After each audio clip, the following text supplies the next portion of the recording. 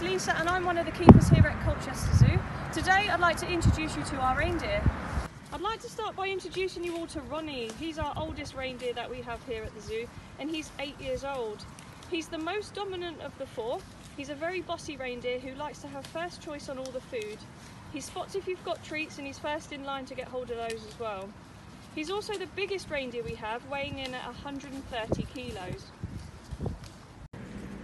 Next up, this is Hickory. Hickory is 7 years old and the easiest way to identify him is he has white circles around his eyes. He's a very chilled reindeer who likes his own space and he's the smallest out of the four. Ash is also 7 years old. He has a much darker face and muzzle. He really enjoys his food and quite often just keeps himself to himself.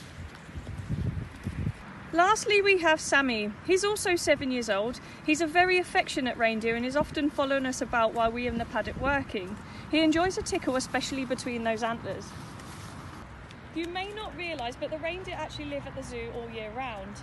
They're not always on show, but during the festive period we'll open up the enclosure for everyone to come and have a close look at them. They're quite happy to see the visitors even from a distance, and at times they do come up for a close-up look.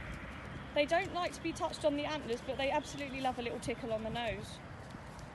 Reindeer naturally would live in the northern hemisphere. As you can imagine, this is very cold indeed, so the reindeer need to keep themselves very warm. The fur on a reindeer's coat covers its entire body from its head to its toes. It's incredibly thick and you might be surprised it's actually hollow. The fur acts as a great insulator to capture all the air surrounding it and helps to keep the animal warm. They can withstand temperatures of -40 degrees. During the summer, the reindeer will then molt out this thick coat and have a much cooler one.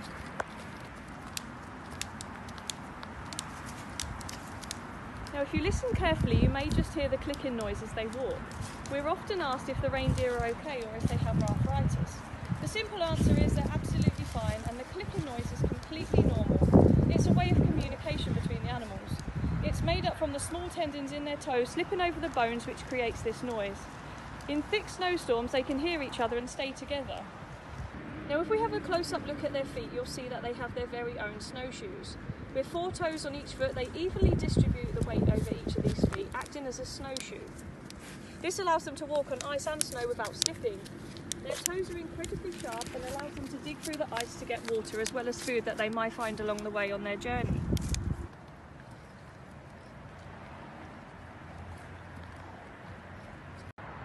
Well, I hope you've enjoyed listening to the talk about the reindeer today. We really can't wait to open again so you guys can come and see them yourselves and meet them up close. They're fantastic animals and a firm favourite of mine. But for now, we're in lockdown. Everything's still being looked after absolutely fine here at the zoo, and we look forward to seeing you guys again soon.